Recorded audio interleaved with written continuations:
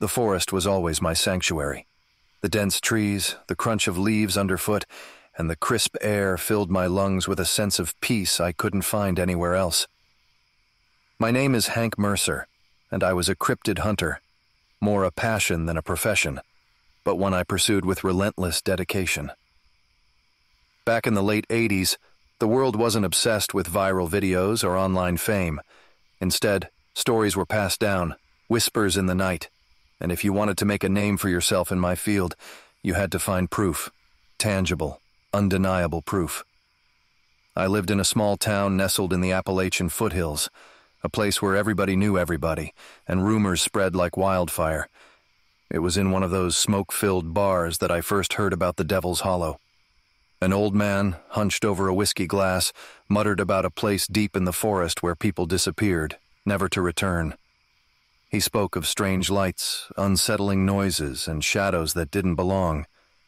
Naturally, I was intrigued. I had spent years chasing stories like this, most of them leading to dead ends or misidentifications of common wildlife.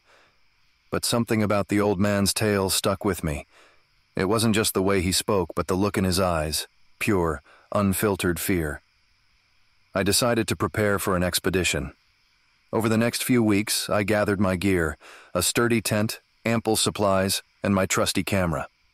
I also packed a revolver, never been much of a gun guy, but there were wild animals out there, and one couldn't be too careful. My best friend Jake insisted on coming along.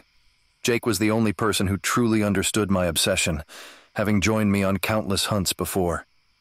He was a big guy with a bigger heart, and his presence was always comforting. We set off early one autumn morning, the fog hanging low over the ground like a ghostly blanket. As we ventured deeper into the forest, the trees seemed to close in around us, their branches intertwining like skeletal fingers. The air grew colder, and an eerie silence enveloped us, broken only by the occasional rustle of leaves or distant call of a bird. After a full day's hike, we set up camp in a small clearing. The sun was beginning to set, casting long shadows that danced around us. As we sat by the fire, Jake and I discussed the old man's story in detail. The tale of the Devil's Hollow had many versions, but the most consistent element was the disappearances. Over the past few decades, several people had vanished without a trace. Some were hunters, others were hikers, but all of them were experienced outdoorsmen who should have known how to survive in the wild. That night, as we lay in our tent, I couldn't shake the feeling that we were being watched. It was an irrational thought, I told myself, a product of our campfire conversation and the natural creepiness of the forest at night. Still, I found it hard to sleep. The sounds of the forest, usually so familiar and comforting, now seemed sinister and threatening. The next day, we ventured further into the forest.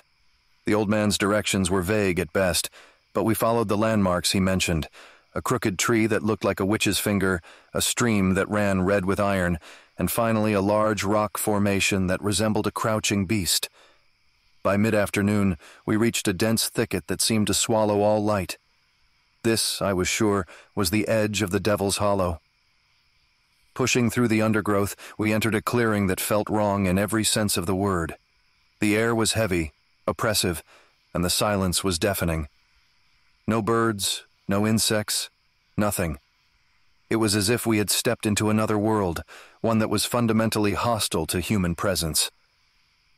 As we explored the clearing, Jake called out to me. He had found something, a crude makeshift campsite. The remnants of a fire pit, some scattered belongings, and most chillingly, a backpack with a name tag: Sam Carter. Sam was a local who had disappeared about a year ago. Finding his belongings here confirmed that we were in the right place, but it also filled me with a sense of dread. If Sam had been here, where was he now? We decided to set up camp in the clearing, hoping to find more clues the next day. As night fell, the atmosphere grew even more oppressive. The fire seemed to struggle against the darkness, its light barely penetrating the gloom.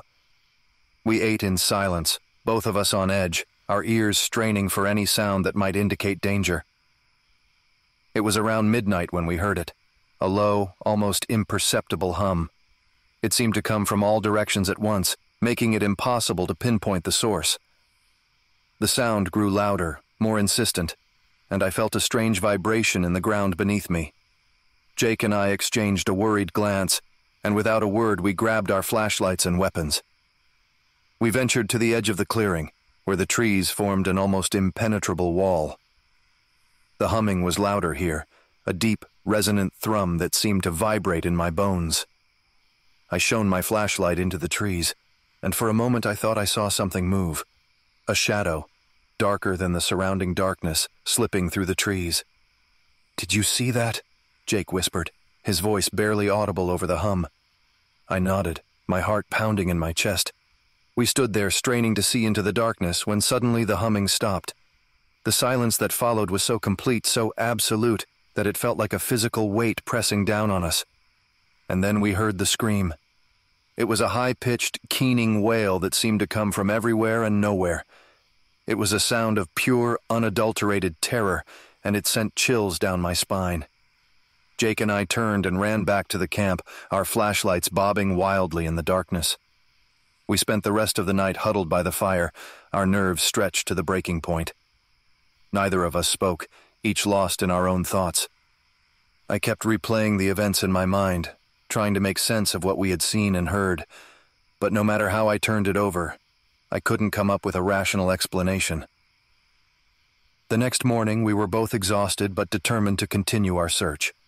We packed up our gear and ventured deeper into the forest, following the direction from which the scream had come.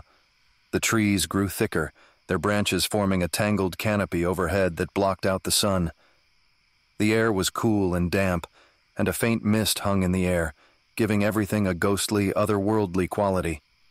We followed a narrow, winding path that seemed to lead us deeper and deeper into the heart of the forest. The humming sound had returned, faint but persistent, a constant background noise that set my teeth on edge. As we walked, we found more signs of human activity, discarded gear, broken branches, and once a tattered piece of clothing caught on a thorn bush. By late afternoon, we reached another clearing. This one was larger, with a small, murky pond in the center. The water was still and dark, reflecting the overcast sky like a sheet of black glass. As we approached the pond, I noticed something strange. There were no animals, no birds, no insects. The forest around us was completely devoid of life. Jake and I stood at the edge of the pond, looking around for any signs of movement. Suddenly, I noticed a figure standing on the opposite shore. It was a man, tall and thin, dressed in ragged clothes. His skin was pale, almost translucent, and his eyes glowed with an unnatural light. "Who are you?" I called out, my voice trembling slightly. The figure didn't respond. Instead, it began to walk slowly around the edge of the pond, moving with a strange, almost mechanical gait. As it got closer, I could see that its eyes weren't glowing. They were reflecting the light from our flashlights, like the eyes of a nocturnal animal. Jake raised his revolver, pointing it at the approaching figure. "Stay back!" he shouted. The figure stopped, tilting its head to one side as if considering us. Then, without warning, it lunged at us, moving with a speed and agility that was inhuman. Jake fired his gun, the sound echoing through the forest like a thunderclap. The figure staggered, but it didn't fall. Instead, it continued to advance, its eyes fixed on us with a malevolent intensity. We turned and ran, crashing through the underbrush in a blind panic. The humming sound had returned, louder and more insistent than ever, filling my ears and making it hard to think. We stumbled through the forest, our breath coming in ragged gasps, until we finally burst out into another clearing. This one was different. In the center stood a large, ancient-looking tree, its gnarled branches reaching up to the sky like skeletal fingers. At the base of the tree was a small, weathered stone altar, covered in strange symbols and carvings. The air around the tree was charged with an electric energy, making the hair on the back of my neck stand up. We had no choice but to make a stand. Jake and I positioned ourselves in front of the altar, our weapons at the ready. The figure emerged from the trees, moving with that same unnatural gait. It stopped a few feet away from us, its eyes glowing with an otherworldly light. For a moment, we just stood there, staring at each other. Then, without warning, the figure lunged at us again. This time I was ready. I raised my camera and snapped a picture, the flash momentarily blinding it. Jake fired his revolver, and this time the figure fell to the ground, motionless. We approached cautiously, our hearts pounding in our chests.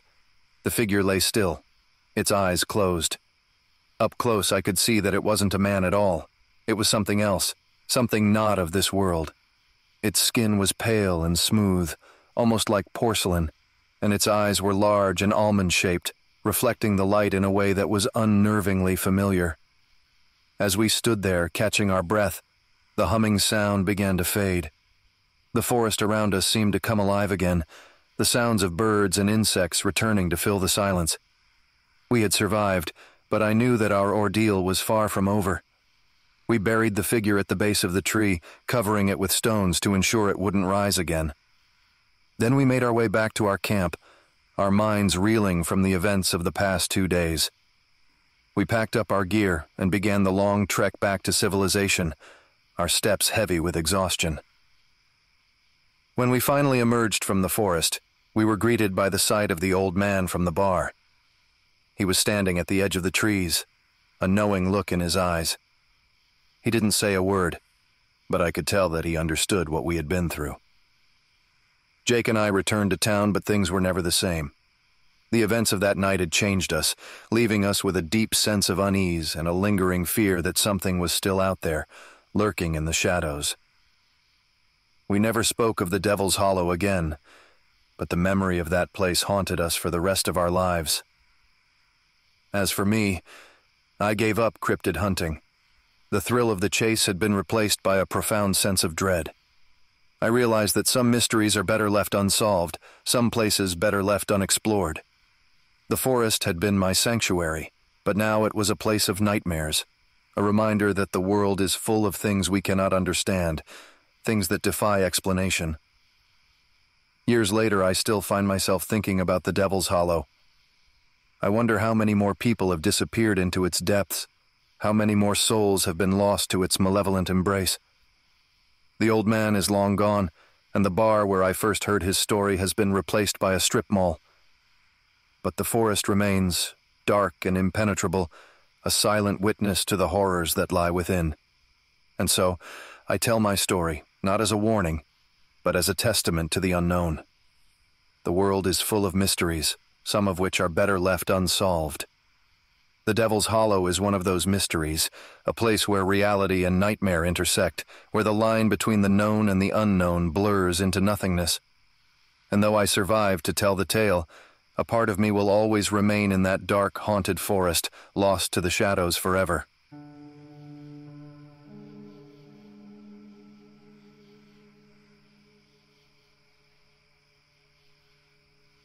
I still remember the cool autumn air the day we set out on what would be our last search.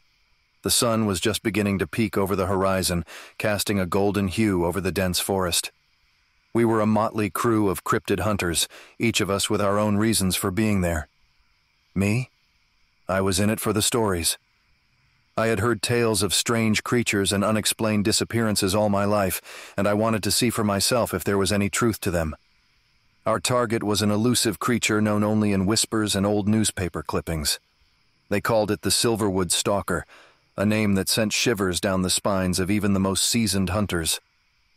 Rumors of its existence dated back to the early 1900s, but sightings had been sparse and unreliable. Still, the recent disappearance of a young girl named Emily had reignited interest in the stalker. Her parents were desperate for answers, and we were determined to find them. We had assembled at the edge of the forest, just outside a small, nearly forgotten town that thrived on lumber and the occasional tourist.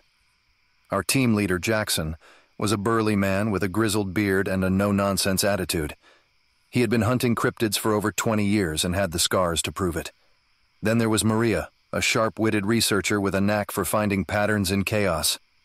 She had pored over every piece of data related to the stalker and was convinced we were on the right track.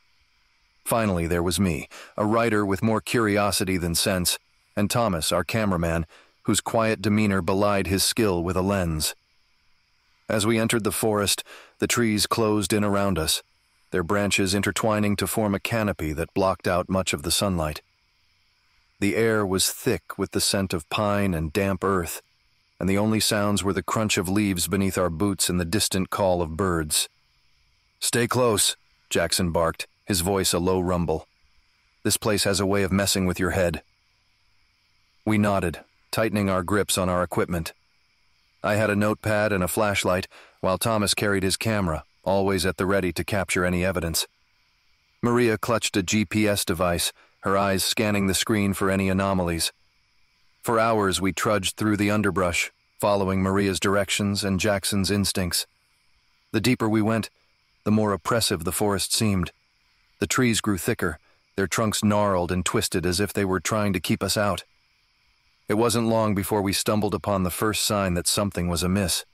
It was a clearing, eerily silent and devoid of any animal life. In the center stood a lone tree, its bark stripped away in large, jagged patches. Claw marks, deep and deliberate, marred its surface. Jackson knelt down, inspecting the ground around the tree. "Tracks," he muttered, pointing to a set of footprints that led deeper into the forest. They were unlike any I'd ever seen, elongated and misshapen, as if made by something not entirely human. We followed the tracks, our nerves on edge. The forest seemed to grow darker, the air colder. Every snap of a twig, every rustle of leaves sent our hearts racing. It was as if the forest itself was alive, watching us, waiting. Hours turned into days, and our supplies began to dwindle. The forest played tricks on us, distorting our sense of time and direction. We became jumpy, snapping at each other over the smallest things. But none of us wanted to admit we were scared. Not yet. It was on the third night that things took a turn for the worse. We had set up camp in a small clearing, our tents huddled close together. A fire crackled in the center, casting flickering shadows on the trees. We were eating a meager dinner when we heard it, a low, guttural noise that sent chills down our spines. "What the hell was that?" Thomas whispered, his eyes wide with fear. Jackson stood, his hand on the hilt of his hunting knife. "Stay close to the fire," he ordered, scanning the darkness. The noise came again, louder this time, closer. It was a sound unlike anything I'd ever heard, a mix of a growl and a hiss, like metal scraping against metal. My heart pounded in my chest as I clutched my flashlight, its beam cutting through the darkness. Then we saw it. A figure, just at the edge of the firelight, its eyes glowing with an unnatural light. It was tall, impossibly tall, its limbs long and sinewy. It moved with a fluid grace, like a predator stalking its prey. For a moment none of us moved, paralyzed by fear. Then Jackson shouted, "Run!" We scattered, fleeing into the forest. I ran blindly, branches whipping at my face, my breath coming in ragged gasps. Behind me I could hear the others, their footsteps mingling with the creature's relentless pursuit. I don't know how long I ran, but eventually I stumbled and fell, my flashlight skidding out of my hand. I scrambled to my feet, my eyes darting around the darkness. I was alone. The realization hit me like a punch to the gut. "Jackson, Maria, Thomas," I called out, my voice echoing through the trees. But there was no response, only the eerie silence of the forest. Panic set in, and I began to walk, my legs trembling with exhaustion. I had to find the others, had to get out of this nightmare. But no matter how far I walked, the forest remained the same, an endless maze of trees and shadows. Hours passed, or maybe it was days. Time had lost all meaning. I was on the verge of collapse when I saw a light in the distance. Hope surged through me and I stumbled towards it, my legs barely able to support my weight. The light led me to a cabin, its windows glowing with a warm, inviting light. I didn't stop to think, didn't question how a cabin could be in the middle of nowhere. I just needed to be inside, to be safe. I burst through the door, collapsing onto the floor. The warmth of the fire washed over me, and for a moment I felt safe. Then I looked up and froze. The cabin was empty, but it was clear that someone, or something, had been there. The furniture was old and worn, covered in a thick layer of dust. Strange symbols were carved into the walls, their meaning unknown. But it was the smell that hit me the hardest, a sickly sweet odor that turned my stomach. I struggled to my feet, my mind racing. I had to get out of there, had to find the others. But as I turned to leave, the door slammed shut, trapping me inside. Panic set in, and I banged on the door, screaming for help. But there was no response, only the silence of the cabin. I was trapped, alone, with whatever had been following us. Hours passed, and I sat huddled by the fire, my mind racing. I tried to make sense of everything, tried to understand what had happened.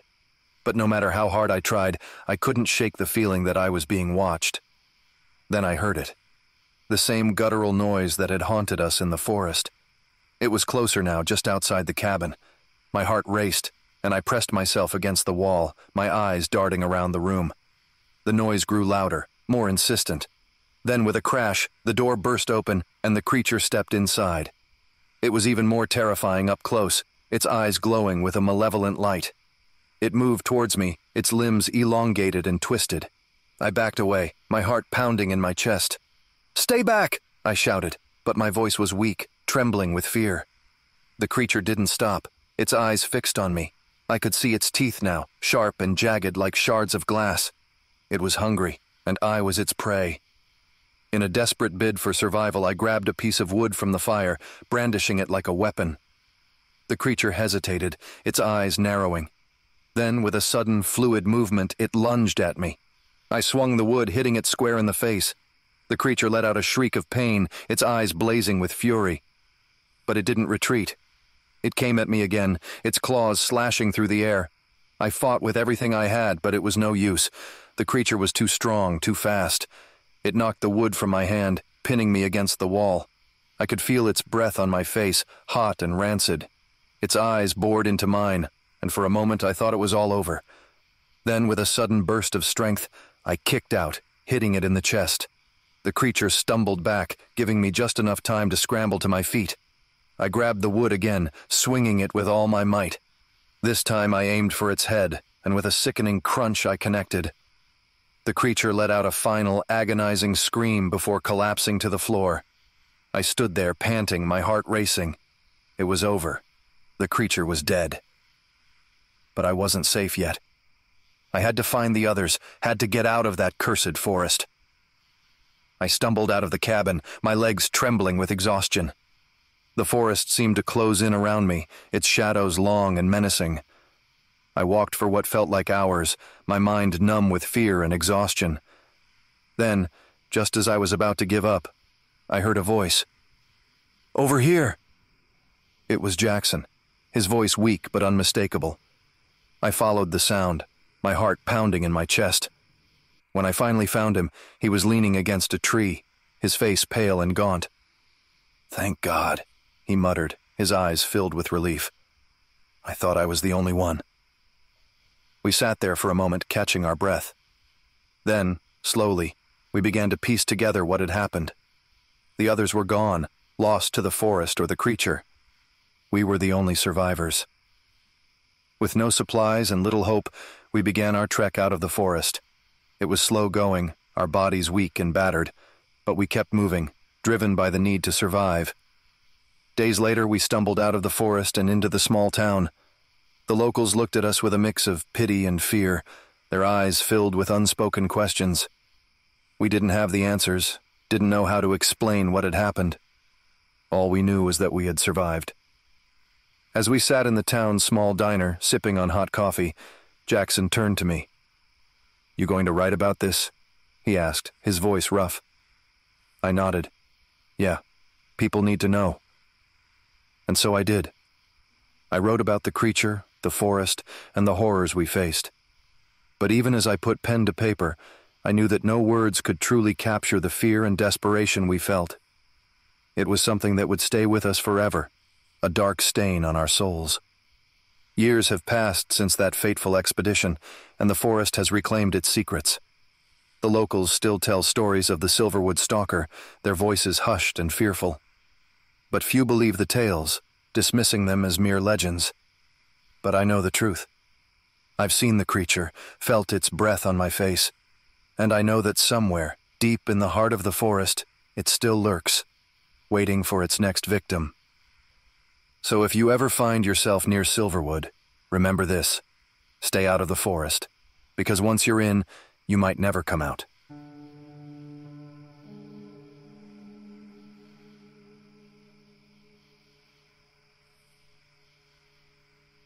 I still remember the call that came in on a chilly October morning back in 1995.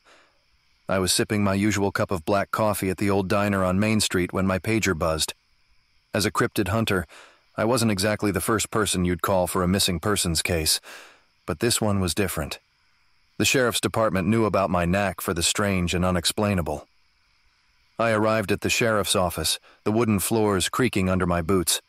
Sheriff Dale greeted me with a grim look, his usual jovial demeanor replaced by something much darker. "Got something for you, Jack?" he said, handing me a manila folder.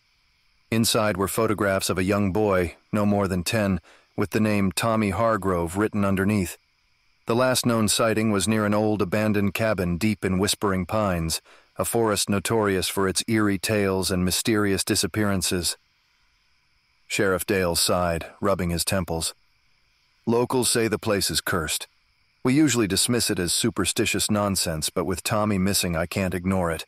Thought you might have some insights." I nodded, feeling the weight of the task ahead. Whispering Pines had always intrigued and unsettled me. Stories of strange creatures and unexplainable occurrences had been whispered about for generations. I packed my gear, double-checked my flashlight, and headed out, a sense of foreboding settling in my gut. The drive to Whispering Pines was uneventful, the narrow road winding through dense woods that seemed to close in around me the further I went. By the time I reached the edge of the forest, the sun was beginning to dip below the horizon, casting long, ominous shadows across the landscape. I parked my truck and took a deep breath, steeling myself for what lay ahead. The entrance to the forest was marked by an old wooden sign, half-rotted and barely legible. I pulled out my map and compass, ensuring I had my bearings before stepping into the woods. The air grew colder as I ventured deeper, the trees towering above like silent sentinels. The underbrush was thick, making progress slow and arduous. Every snap of a twig underfoot sounded unnaturally loud in the stillness. I kept my flashlight handy, knowing that darkness would fall quickly in these parts. About an hour in, I stumbled upon the first sign of life, or what used to be life. A deer carcass lay in a small clearing, its body torn apart as if by some savage animal. I examined the wounds, noting the deep gashes and missing organs. This wasn't the work of a common predator. Something much more vicious had done this. I pressed on, my senses on high alert. The further I went, the more the forest seemed to change. The trees grew thicker, their branches intertwining above to create a canopy that blocked out the last of the fading light. A sense of unease settled over me, the silence oppressive. It was then that I heard it, a faint whispering just on the edge of hearing. I couldn't make out the words, but it sent a shiver down my spine. I scanned the area with my flashlight but saw nothing out of the ordinary. I decided to follow the sound, hoping it might lead me to some clue about Tommy's whereabouts.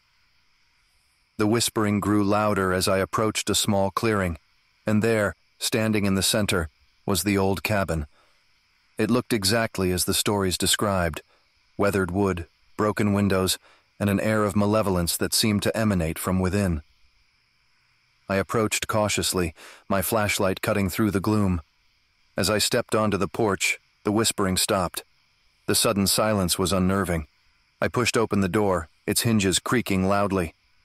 Inside the cabin was a mess of decayed furniture and scattered debris. The air was thick with the scent of mold and decay. I moved carefully, searching for any sign of Tommy. My flashlight beam caught something on the floor, small footprints leading towards a door at the back of the cabin. I followed them, my heart pounding in my chest. The door creaked open to reveal a set of stairs leading down into darkness. I hesitated for a moment, then steeled myself and descended.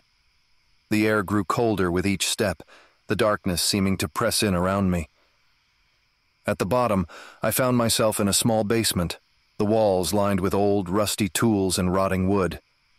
And there, in the corner, huddled and trembling, was Tommy. I rushed over to him, but before I could reach him, the whispering started again, louder this time, more insistent.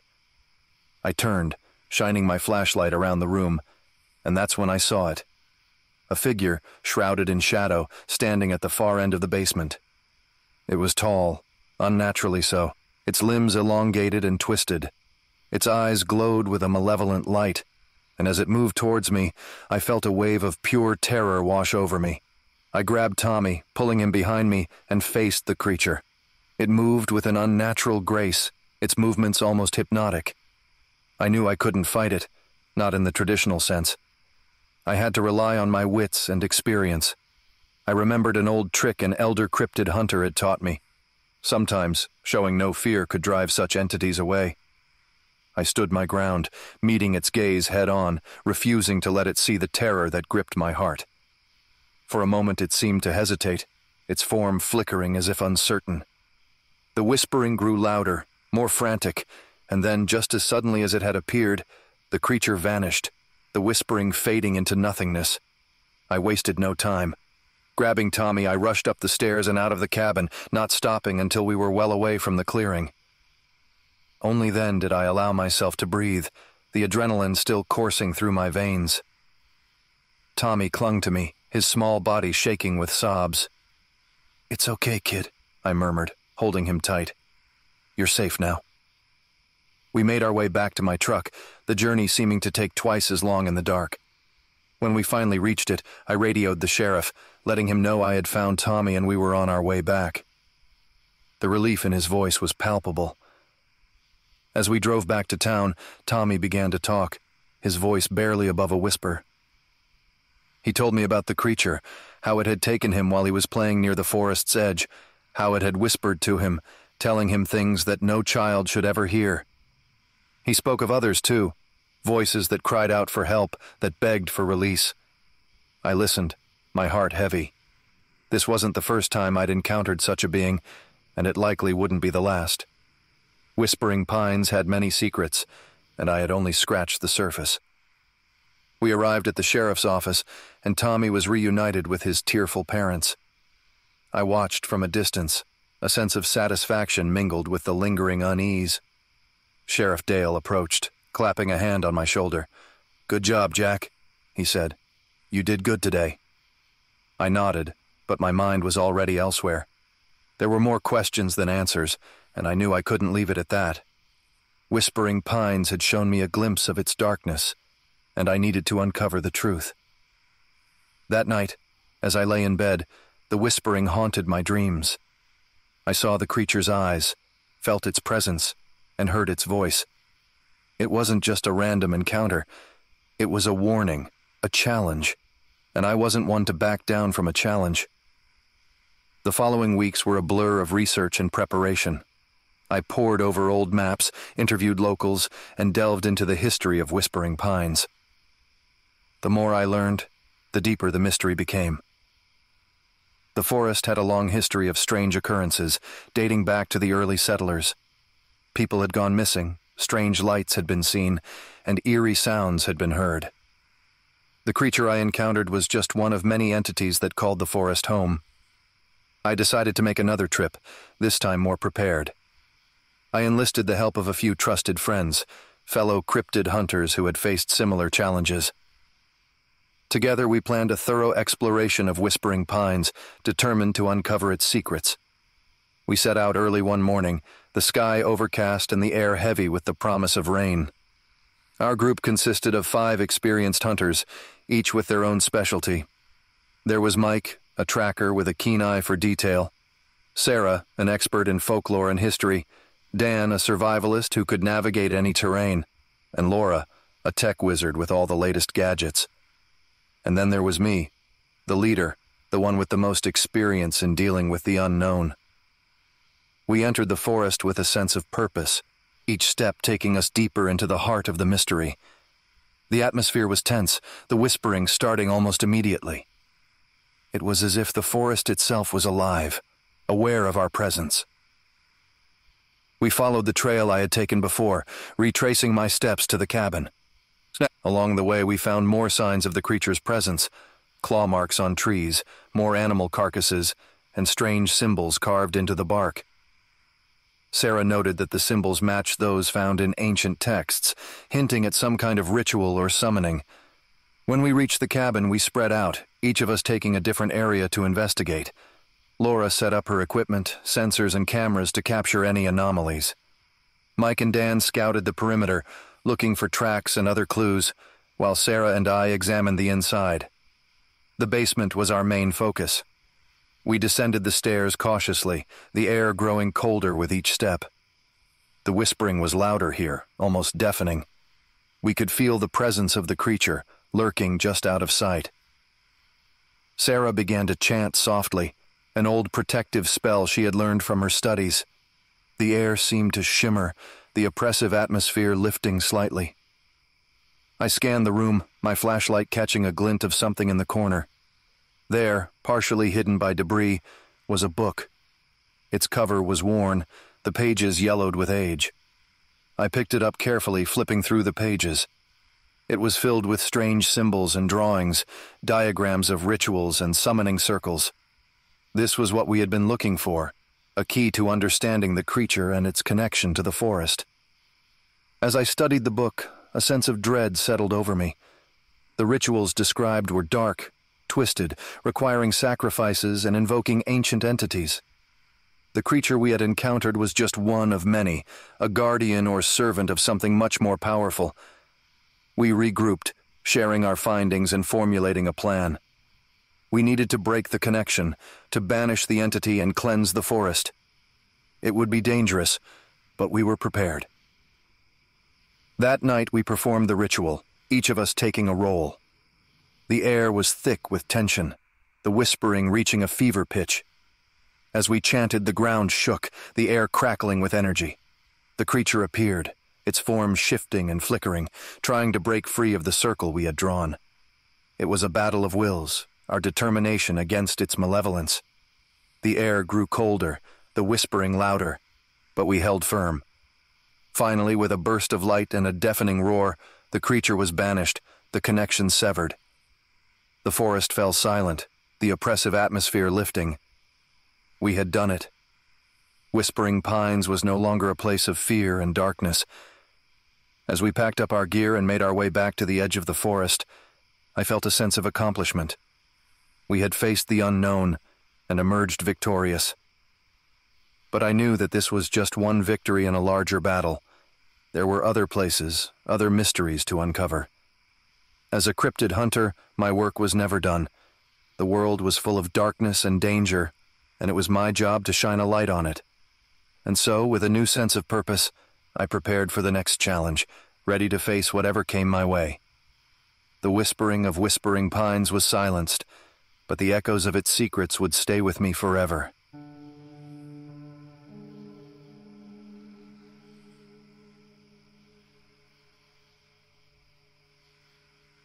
My name is Aaron Mercer, and I have spent most of my life chasing shadows.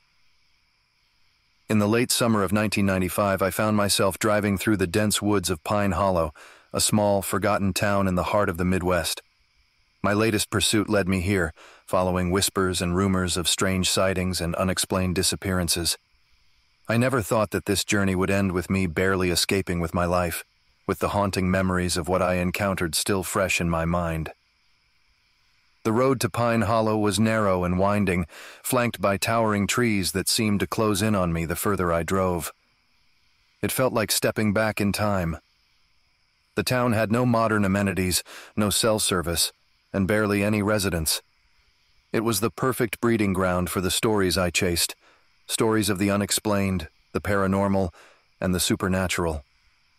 I arrived at the only inn in town, an old, creaky building with a faded sign that read, Pine Hollow Inn. The proprietor, an elderly woman named Mabel, greeted me with a smile that didn't quite reach her eyes. "You're here about the disappearances, aren't you?" she asked, her voice tinged with both curiosity and resignation. "Yes," I replied, dropping my bag onto the worn wooden floor. "I've heard some interesting stories about this place." Mabel nodded, her expression becoming grave. "Be careful, Mr. Mercer. Pine Hollow has a way of getting under your skin." The first night. That night, as I lay in the lumpy bed, I couldn't shake the feeling that I was being watched. The room was silent except for the occasional creak of the old building settling and the rustling of leaves outside. I drifted into a restless sleep, plagued by dreams of dark figures moving through the woods.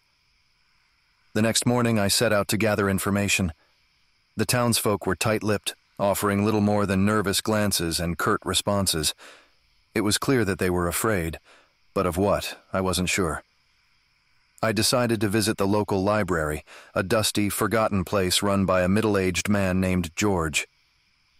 "You're the first visitor we've had in months," George remarked as I flipped through old newspapers and records. "People don't come to Pine Hollow anymore." "Why not?" I asked, already knowing the answer but hoping to get more details. "Disappearances," George said quietly. "People go into the woods and never come back. Some say it's the spirits of the forest. Others think it's something worse." As I continued my research, I found a pattern. Every few years, someone would vanish without a trace.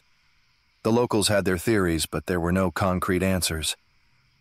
I decided to investigate the latest disappearance, a young woman named Lily who had gone missing 3 months prior. Into the woods. Equipped with a map and my gear, I ventured into the woods where Lily was last seen. The forest was dense, the canopy blocking out most of the sunlight, casting eerie shadows on the forest floor. The further I walked, the more oppressive the atmosphere became.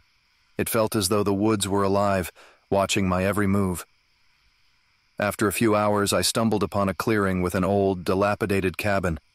The door hung loosely on its hinges, and the windows were shattered. It looked abandoned, but something compelled me to investigate. Inside, I found remnants of someone's life, clothes, photographs, and personal items strewn about as if they had left in a hurry. As I rummaged through the debris, I found Lily's diary. Her last entry sent chills down my spine. Something is out there. I can feel it watching me.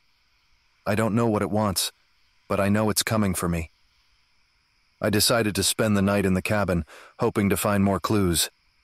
As darkness fell, the forest came alive with sounds, twigs snapping, leaves rustling, and an occasional distant howl. I felt an overwhelming sense of dread, but I was determined to uncover the truth. The entity. Around midnight, I was jolted awake by a noise outside. Peering through the cracked window, I saw a figure standing at the edge of the clearing. It was tall and thin, with glowing eyes that seemed to pierce through the darkness. My heart pounded in my chest as I watched it move closer, its movements slow and deliberate. I grabbed my flashlight and stepped outside, my hands trembling. "Who's there?" I called out, my voice barely more than a whisper. The figure stopped, its eyes fixed on me. For a moment, I was paralyzed with fear. Then, as if deciding I wasn't worth the trouble, it turned and disappeared into the woods. I stood there for what felt like an eternity, trying to make sense of what I had just seen. Was it a ghost, a demon, or something else entirely? The next morning, I returned to town, shaken but resolute. I needed more information, more pieces of the puzzle.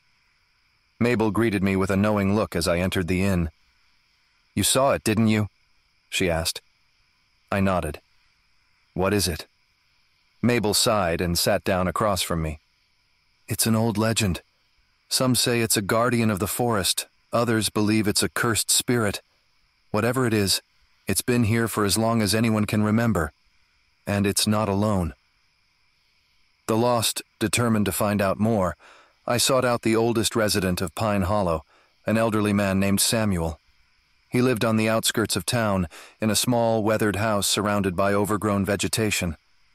Samuel was reluctant to talk at first, but after some coaxing, he began to share his story. "I was a boy when it first happened," he said, his voice raspy with age. "People started disappearing, and those who went looking for them never came back. My father was one of them." Samuel described the entity as a manifestation of the forest's anger, a protector of something ancient and powerful. "It's not just one spirit," he explained. "There are many, and they feed off the fear and pain of their victims." Armed with this new information, I decided to venture deeper into the woods, hoping to find the source of these entities.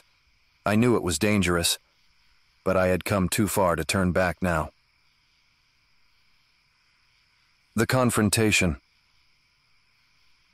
2 days later, I found myself deep in the heart of the forest, far from any signs of civilization. The air was thick with an unearthly silence, broken only by the occasional rustling of leaves.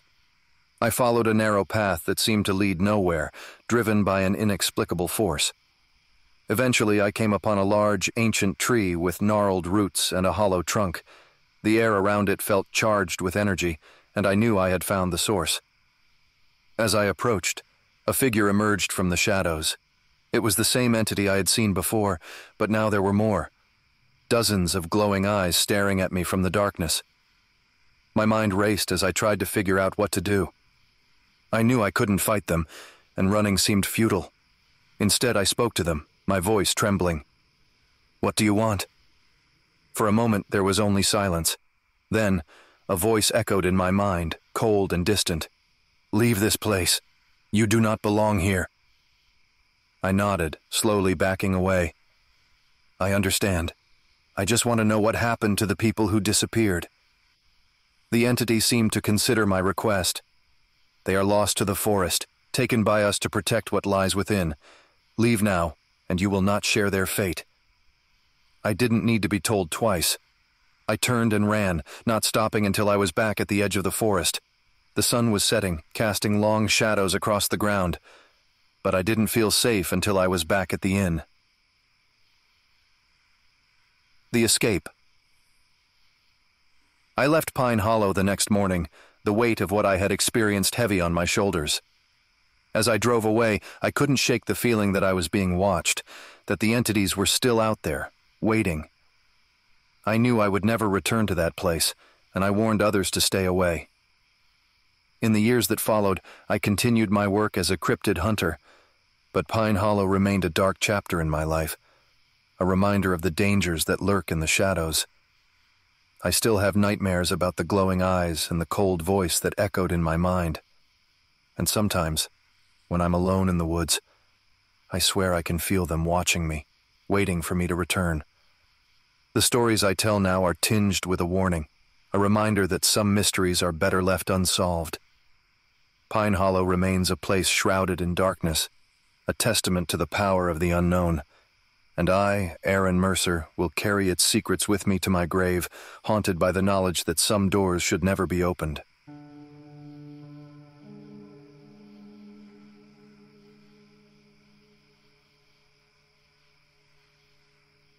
It was a crisp October morning in 1985, and the fog clung to the dense woods like a ghostly veil.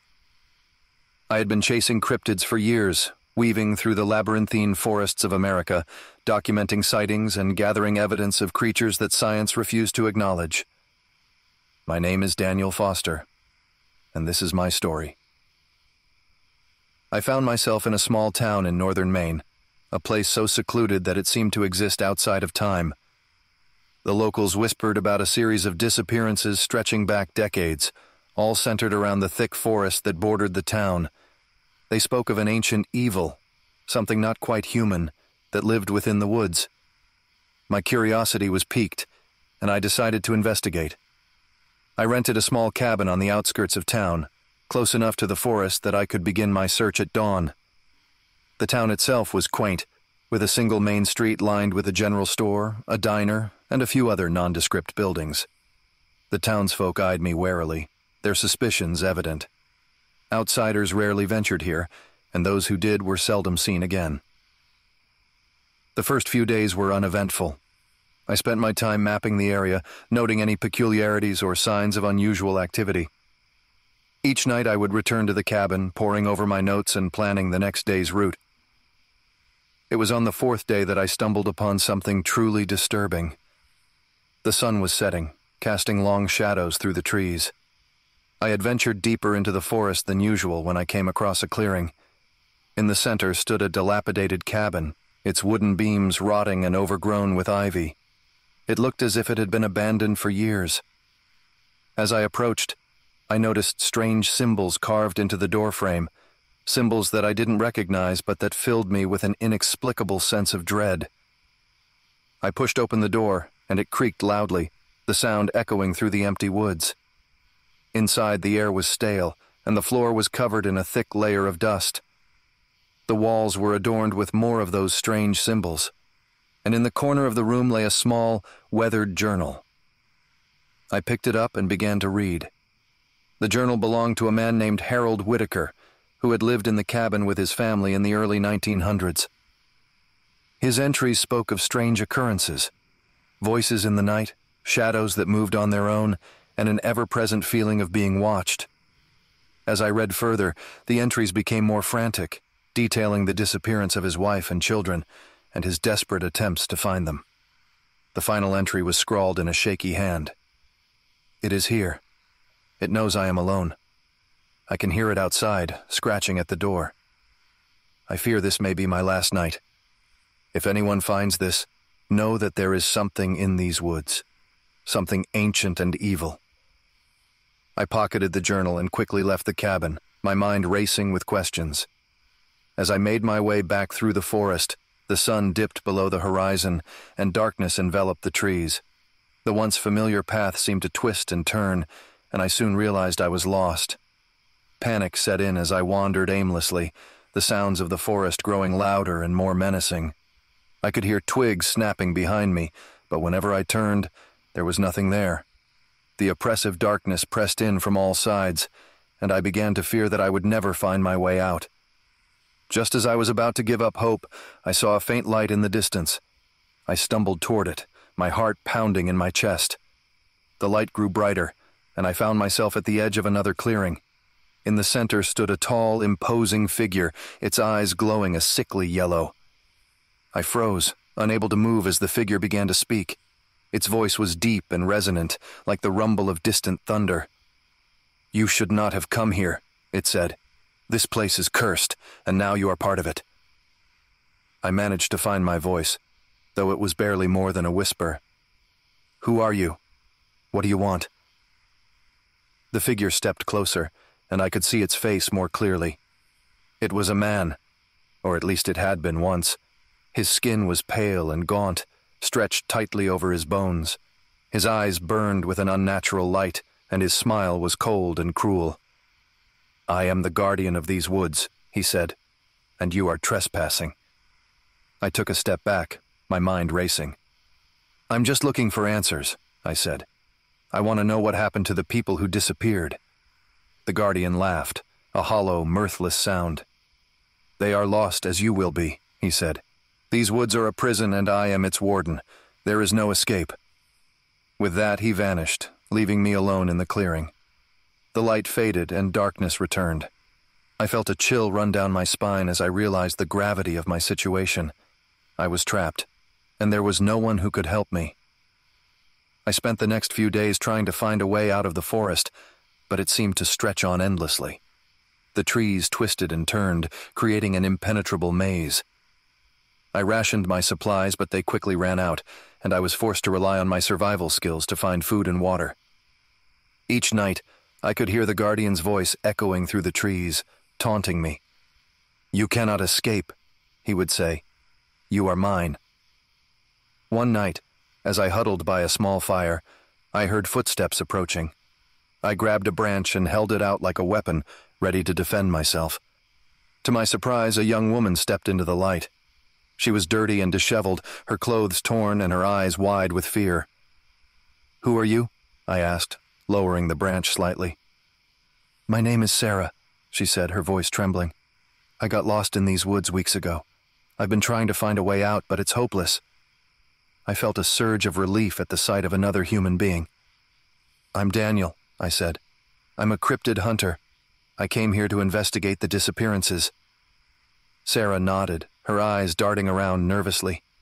"There's something in these woods," she said. "Something evil. I've seen it. It took my friends." I gestured for her to sit by the fire, and she gratefully accepted. "Tell me everything," I said. "Maybe together we can find a way out." Over the next few hours, Sarah recounted her harrowing experience. She and a group of friends had come to the forest for a camping trip, but one by one, they had disappeared. She described a shadowy figure that stalked them, its eyes glowing in the darkness. It had taken her friends, and she had been on the run ever since. As she spoke, I realized that her story matched the accounts in Harold Whitaker's journal. The guardian was real, and he was hunting us. We had to find a way to break the curse and escape the forest. The next day we set out together, determined to find answers. We retraced my steps to the abandoned cabin, hoping to uncover more clues. Inside, we found an old map tucked into a drawer. It was faded and worn, but it showed a series of markings that corresponded to the strange symbols on the walls. We followed the map deeper into the forest, the terrain growing more treacherous with each step. The air grew colder, and an eerie silence settled over the woods.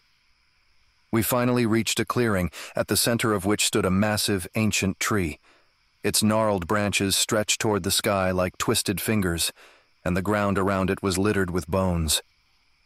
"This must be it," I said, my voice barely more than a whisper. "The heart of the curse."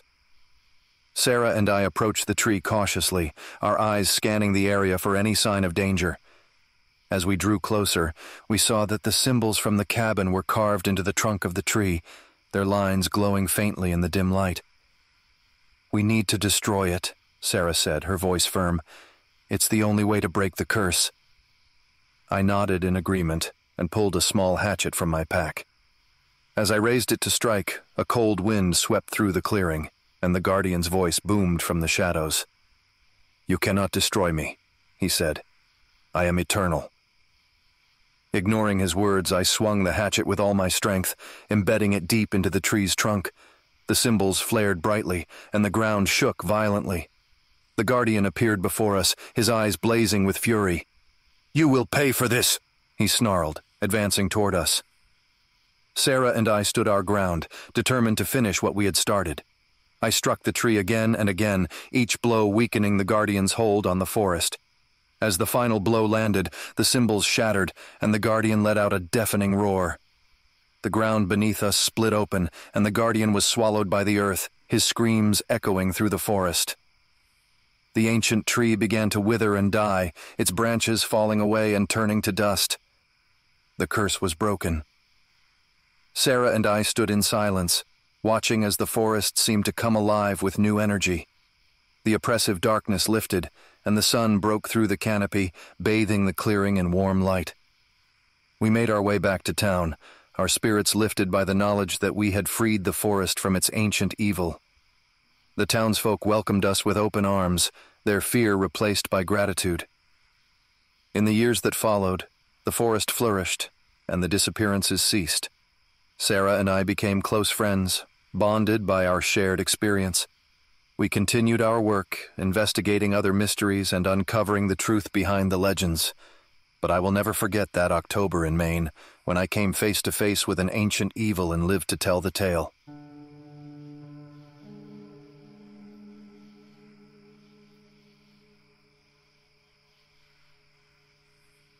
When I first started hunting cryptids, I never thought it would lead me to such a dark place. You see, I wasn't always a hunter. I used to be a cop in a small town in the Midwest. My name's Cal, short for Callahan, but nobody calls me that. They just call me Cal. I left the force after my partner Mike went missing on a routine patrol. We found his car, lights still flashing but no Mike. It was like he just vanished into thin air. That was 10 years ago. I had to do something to make sense of it all, so I turned to the world of cryptids. Mike was always fascinated by those stories. Bigfoot, Mothman, the Jersey Devil. He'd talk about them like they were real, and after he disappeared, I started to believe he might have been onto something. I began investigating strange disappearances and sightings, hoping to find some clue about what happened to him. That's what led me to the small town of Pine Hollow, nestled deep in the Ozarks. Pine Hollow wasn't on any map, not officially. It was the kind of place you'd hear about in hushed tones, a place where people went missing and nobody asked questions. I had gotten a tip from a fellow hunter about a string of disappearances in the area. Folks said the forest around Pine Hollow was haunted, cursed even. I arrived in Pine Hollow on a chilly October evening. The town was exactly what you'd expect. A main street with a diner, a gas station, and a few rundown buildings. The locals didn't take kindly to strangers, and I got more than a few suspicious glances as I checked into the only motel. The receptionist, a woman in her 60s with a permanent scowl, handed me the key without a word. My room was as depressing as the town itself. Faded wallpaper, a sagging bed, and a flickering TV. I threw my bag on the bed and sat down, pulling out my notebook. I had a list of names, people who had gone missing in Pine Hollow over the past decade. There were 8 in total, ranging from a teenage girl to an elderly man. All had vanished without a trace. The most recent disappearance was just 2 weeks ago, a local named Jake Sullivan. I decided to start my investigation at the diner. Places like that were gold mines for information. People talked over coffee and pie, and if you listened long enough, you could piece together the town's secrets.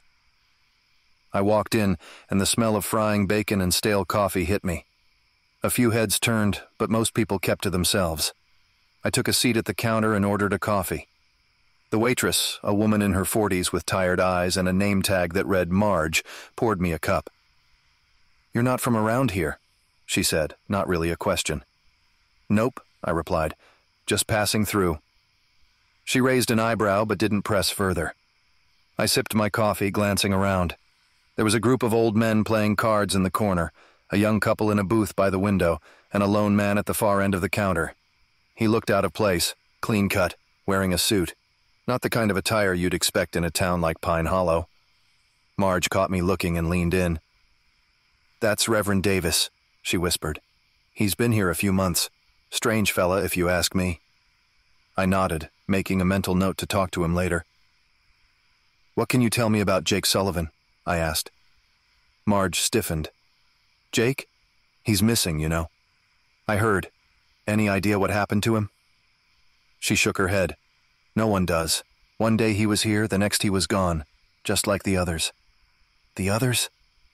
She leaned in closer, her voice dropping to a whisper. "Folks say the forest takes him. I don't know about that, but I do know people don't just disappear without a reason." I thanked her for the coffee and left a generous tip. As I walked out, I noticed Reverend Davis watching me. Our eyes met and he gave me a nod. I returned it and stepped outside. The sun was setting, casting long shadows over the town. I decided to take a walk, get a feel for the place. The forest loomed at the edge of town, dark and foreboding. I found myself drawn to it, like a moth to a flame. The trees were dense, their branches intertwining to form a canopy that blocked out most of the light. I stepped off the road and into the woods, the underbrush crunching beneath my boots. I walked for what felt like hours, the town fading away behind me. The deeper I went, the darker it got. I felt a chill run down my spine, but I pushed it aside. I had to find answers. That's when I heard it. A rustling in the bushes, followed by a low growl. My heart raced as I turned, my hand instinctively reaching for the knife at my belt. A figure stepped out from the shadows. It was a man, or at least it had been. His skin was pale, his eyes sunken and lifeless. He moved with a jerky, unnatural gait, like a puppet on strings. "Who are you?" I demanded, my voice steady despite the fear coursing through me. The man didn't respond. Instead, he lunged at me, his fingers curled into claws. I dodged to the side, slashing with my knife. The blade bit into his arm, but he didn't seem to notice. He came at me again, and this time I didn't hesitate. I drove the knife into his chest, right where the heart should be. He let out a gurgling gasp and fell to the ground, motionless. I stood there, panting, my mind racing. What the hell was that? I looked down at the body, half expecting it to get back up. But it didn't. I knelt down, examining the man. His skin was cold to the touch, and there was a strange symbol carved into his forehead, a circle with a cross through it. I took a step back, trying to make sense of it all. That's when I heard a voice behind me. "You shouldn't be here." I spun around, my knife at the ready. Reverend Davis stood there, his expression unreadable. "What the hell is going on?" I demanded. He sighed, stepping closer. "You've stumbled onto something you don't understand, Cal." "How do you know my name?" "I know a lot of things," he replied, "but right now you need to come with me. It's not safe here." I hesitated, but the look in his eyes convinced me to follow. We walked in silence, the forest pressing in around us. After what felt like an eternity, we emerged into a clearing. A small cabin stood in the center, smoke curling from its chimney. Davis led me inside where a fire crackled in the hearth. The cabin was sparsely furnished, a table, a couple of chairs, and a bed in the corner. He motioned for me to sit, and I did, my mind still reeling. "What was that thing?" I asked. He sat across from me, his expression grim. "That was a wight, a creature born of dark magic and death. They're drawn to this place, to the forest." "Why?" He shook his head. "I don't know, but I've been trying to stop them." "Why didn't you tell anyone?" "Who would believe me?" he replied. "People would think I'm crazy, and maybe I am. But I couldn't just sit by and do nothing." I leaned back, processing his words. "So what now?" "Now we wait," he said. "The whites don't usually come out during the day. We'll be safe here for the night." I nodded, though I wasn't entirely convinced. We sat in silence for a while, the only sound the crackling of the fire. Eventually, exhaustion caught up with me, and I fell into a restless sleep. I awoke to the sound of birds chirping. Sunlight streamed through the window, dispelling the shadows that had haunted me the night before. I sat up, rubbing my eyes. Davis was already up, making breakfast. "Morning," he said, handing me a plate of eggs and bacon. "Morning," I replied, taking the plate. "Thanks." We ate in silence, each lost in our own thoughts. After breakfast, Davis cleared his throat. "We need to go back," he said, "to the spot where you found the white. There might be clues there." I nodded, finishing my coffee. We gathered our things and set out, retracing my steps from the previous night. The forest didn't seem as menacing in the daylight, but there was still an eerie silence that hung over everything. When we reached the spot, the body was gone. All that remained was a patch of disturbed earth and a faint smell of decay. Davis knelt down, examining the ground. "They usually take the bodies," he said, "to their lair." "Where's that?" He pointed deeper into the forest. "There's an old mine a few miles from here. I've never been inside, but I suspect that's where they're hiding." "Then that's where we're going," I said, determination fueling my steps. The hike to the mine was grueling, the terrain was rough, and the air grew colder the deeper we went.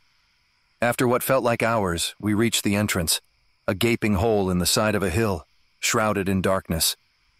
Davis handed me a flashlight. "Stay close," he said, "and be ready for anything." We entered the mine, the beam of my flashlight cutting through the darkness. The air was thick with dust, and the sound of our footsteps echoed off the walls. As we ventured deeper, I felt a growing sense of dread. Something was watching us. I was sure of it. We reached a large chamber, and I froze. The walls were covered in strange symbols, similar to the one I'd seen on the white's forehead. In the center of the room was an altar, and on it lay the body of a young woman. I recognized her from the missing persons reports. Emily Thompson, a local who had vanished a month ago. I approached the altar, my heart pounding. "Emily?" She didn't move. I checked her pulse, but there was nothing. She was cold, lifeless.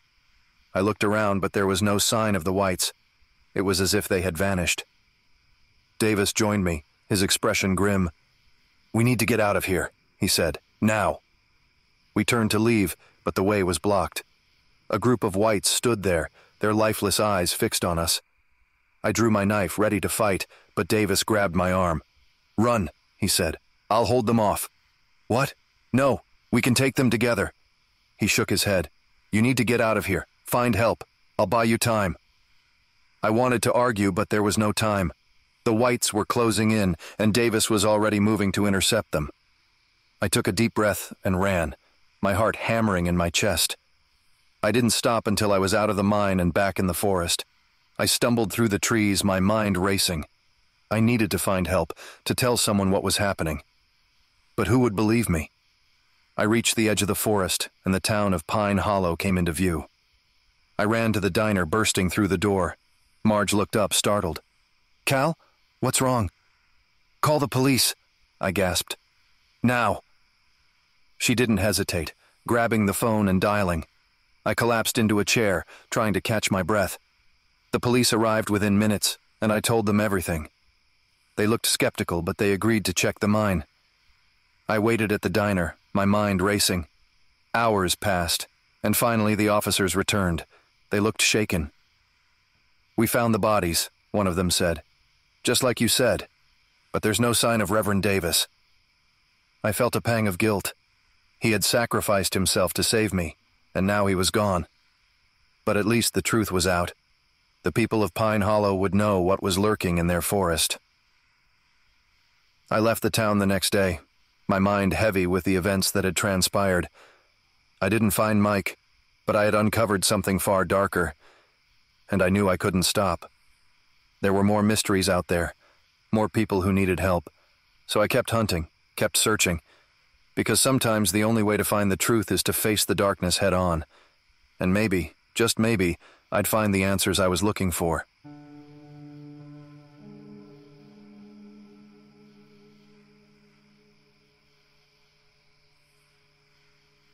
It was 1995, and I was deep into my career as a cryptid hunter. Most people scoff at the idea, but there's a dedicated community out there that's convinced there's more to this world than what we see on the surface. My name's Jake Randall, and I've seen things that would curl your hair. This story starts in a tiny, off-the-map town in the Pacific Northwest. Let's call it Pine Hollow. Pine Hollow is one of those places you drive through on your way to somewhere else, blink, and you've missed it. But it had a reputation among cryptid enthusiasts. Whispers of strange sightings, unexplained disappearances, and an air of dread that clung to the place like fog. I got a tip from a fellow hunter named Liz. She had been tracking a series of unusual events, missing pets, mutilated livestock, and a couple of hikers who vanished without a trace. Liz and I had worked together before, and she trusted my instincts as much as I trusted hers. She said she felt something was different about Pine Hollow, something that got under her skin. I packed my gear, night vision goggles, a couple of reliable cameras, a sturdy knife, and my dad's old .357 Magnum. I didn't expect to use the gun, but in our line of work, it's better to be prepared. I also had a digital voice recorder, which I used to document everything. Liz had given me the coordinates of a particular spot where she felt the presence was strongest, a place called Deepwood Forest. The town itself was eerily quiet when I arrived. It was late afternoon, but the sky was already dimming under a thick layer of clouds. I checked into a rundown motel, the kind with peeling wallpaper and an unsettling smell that you couldn't quite place. The owner, an old man with a face like leather, eyed me with a mixture of suspicion and curiosity. "Here for the fishing?" he asked, not sounding convinced. "Something like that," I replied, keeping it vague. No point in stirring up the locals. The first night I decided to do a bit of reconnaissance. Deepwood Forest wasn't far from the motel, so I grabbed my gear and set out just as the sun dipped below the horizon. The forest was dense, with towering pines that blocked out what little light the moon provided. As I ventured deeper, the sounds of the town faded away, replaced by the whispers of the wind through the trees and the occasional rustle of unseen animals. I reached the coordinates Liz had given me, a small clearing surrounded by an almost perfect circle of ancient trees. It felt off. There was a heavy, oppressive silence that made my skin prickle. I set up a couple of motion-activated cameras around the perimeter and settled in to wait. Hours passed, and the forest remained unnervingly quiet. Then, just past midnight, I heard it. A faint, distant scream that echoed through the trees. It was quickly followed by another, closer this time. I strained to see through the darkness, but my flashlight revealed nothing beyond the immediate vicinity. My heart pounded in my chest as I tried to pinpoint the direction of the screams. They were human, filled with a terror that chilled me to the bone. The next day I met Liz at a diner on the edge of town. She looked tired, dark circles under her eyes betraying a lack of sleep. We exchanged updates, and I told her about the screams. "That's what I was afraid of," she said, her voice barely above a whisper. "There's something out there, Jake, something that's hunting people." We decided to go back to Deepwood Forest that night, this time better prepared. Liz brought along some extra gear, including a high-powered rifle and more sophisticated recording equipment. As we set up camp in the clearing, the atmosphere was tense. We didn't talk much, both of us lost in our thoughts. Around midnight, the forest came alive with sounds. twigs snapping, leaves rustling, and that same eerie silence that seemed to creep in and out like a living thing. We stayed alert, scanning the darkness with our night vision goggles. It wasn't long before we saw it. A figure, tall and gaunt, moving between the trees with an unnatural grace. It was humanoid, but something about it was all wrong. Its limbs were too long, its movements too fluid. Liz and I watched in stunned silence as it circled the clearing, never stepping into the light but always watching us. "What the hell is that?" Liz whispered, her voice shaking. "I don't know," I replied, my hand gripping the handle of my knife. "But it's not human." The creature continued to circle us, its eyes glowing with a faint, eerie light. It didn't make a sound, but its presence was suffocating. Then, without warning, it lunged forward, faster than anything I'd ever seen. Liz fired her rifle, the shot echoing through the forest, but it barely slowed the thing down. We fought it off as best we could, but it was like trying to fight a shadow. Every time we thought we had it cornered, it would slip away, only to reappear from another direction. Finally, in a desperate move, I grabbed the digital voice recorder and started playing back the screams from the night before. The creature froze, its glowing eyes fixed on the device. For a moment it seemed almost confused, as if it recognized the sounds. Then, with a guttural snarl, it turned and fled into the darkness, disappearing as quickly as it had appeared. Liz and I didn't waste any time. We packed up our gear and got out of there, not stopping until we were back at the motel. We spent the rest of the night poring over the footage from the cameras. The recordings showed the creature, but every time it got close, the image would distort, making it impossible to get a clear look. We decided to take the evidence to the local authorities, but when we arrived at the sheriff's office the next morning, we were met with disbelief. The sheriff, a grizzled man named Carter, listened to our story with a skeptical frown. "You two been out in the woods too long," he said, shaking his head. "There ain't no such thing as monsters." We left the office frustrated and angry. It was clear we were on our own. Over the next few days, we tried to gather more information, talking to the townsfolk and exploring other parts of the forest. But the more we dug, the more we realized that whatever was happening in Pine Hollow was something the locals preferred to ignore. Then, one evening, Liz went missing. We had split up to cover more ground, and she was supposed to check in every hour. When I didn't hear from her, I knew something was wrong. I searched the forest for hours, calling her name, but there was no sign of her. Desperate, I went back to the clearing and played the recording again, hoping to draw the creature out. It worked. The figure appeared, moving between the trees, its glowing eyes fixed on me. This time I didn't run. I stood my ground, holding the voice recorder out like a talisman. "Where's Liz?" I shouted, my voice echoing through the forest. "What did you do with her?" The creature tilted its head, almost as if it were considering my words. Then, in a voice that sounded like a chorus of whispers, it spoke. "She is ours now." I felt a cold wave of fear wash over me, but I couldn't back down. "What do you want?" The creature took a step closer, its eyes glowing brighter. "To feed, to grow, to be." Before I could react, it lunged at me, but this time I was ready. I fired the .357 Magnum, the shot ringing out like a thunderclap. The creature shrieked, a sound that pierced the night, and then it was gone, melting back into the shadows. I never found Liz. The authorities wrote her off as another lost hiker, and the case was closed. But I knew better. Whatever that thing was, it was still out there, lurking in the darkness, waiting for its next victim. I left Pine Hollow not long after that, but the memories stayed with me. I've faced a lot of strange things in my career, but nothing like that. And as much as I try to forget, I can still hear those whispers in the back of my mind, reminding me that some mysteries are better left unsolved.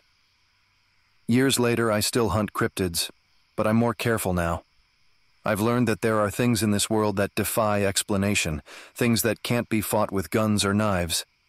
Sometimes the best you can do is survive and tell the story, hoping that someone somewhere will believe you. And so I tell this story, not for fame or recognition, but as a warning. If you ever find yourself in a place like Pine Hollow, where the air is thick with secrets and the shadows seem to move on their own, be careful. Because out there in the darkness, Something is always watching, always waiting. And it's hungry.